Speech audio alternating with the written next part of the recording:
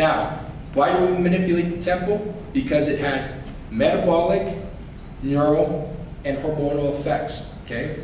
In an absolute fantastic book by Hartman and Tunneman called Fitness and Strength Training for All Sports by Sports Books publisher. I highly recommend it.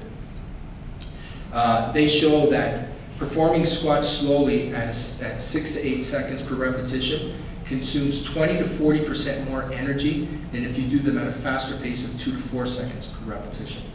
And you know that. If you do a squat slowly compared to fast, you're expending more energy. It's a lot tougher. There are also neural consequences. So slow arm curls done for 10 seconds down, 2 seconds up will preferentially recruit the brachialis. The brachialis is the prime stabilizer of the elbow. While fast arm curls at 2020, so basically 2 seconds down, 2 seconds up, will preferentially recruit either the biceps brachii or the brachioradialis, depending on the grip orientation. Greater involvement of the bicep brachii in what grip?